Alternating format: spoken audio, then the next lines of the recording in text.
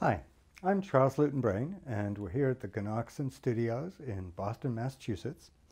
And I want to talk about wax engraving tools.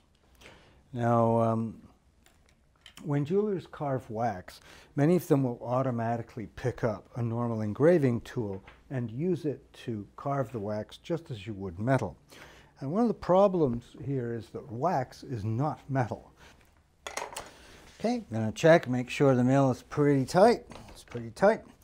And I'm going to put it into the mill.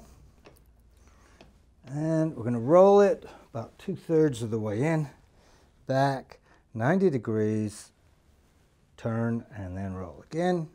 And then we go to the next hole down. And it may be that that's too big a jump, so that I have to do it in a couple of steps. This is called step rolling. And we do it for wire. And each time that I roll it in, I turn it 90 degrees and I don't go in as far. I'm now going to put my cutting angle. I rather like the fact I've got a little bit of a curve here.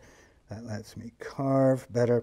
I am going to bevel the two back sides simply so that when I pick it up, I can know easily and quickly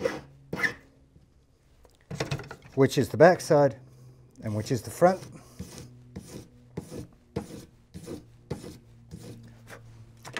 And so now I've got a couple of tools.